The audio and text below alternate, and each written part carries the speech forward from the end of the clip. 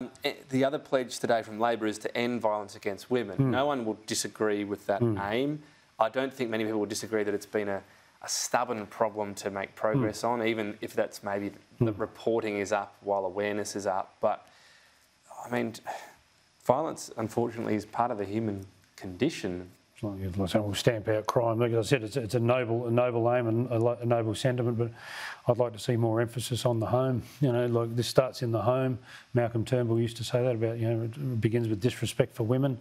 I think governments have a, you know, they can help with education, they can help with, you know, law and order, penalties, this sort of thing. But at the end of the day, you just got to teach, you know, boys from a very young age. You know, if you're someone don't touch a woman. Never. If you're someone though in this field, you say, well, yes, Phil, I agree with you, but leaving it up to individual families isn't working as well. No, but you can't do it without that.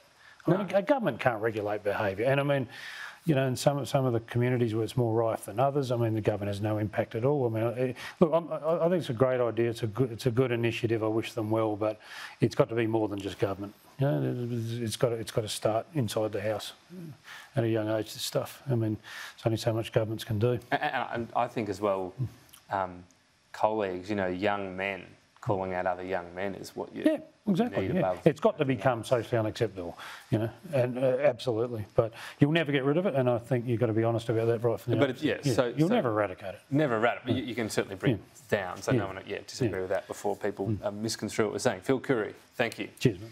If this story has raised any concerns for you, you can contact the Domestic Violence Helpline on 1800 RESPECT, 1800respect.org.au as well.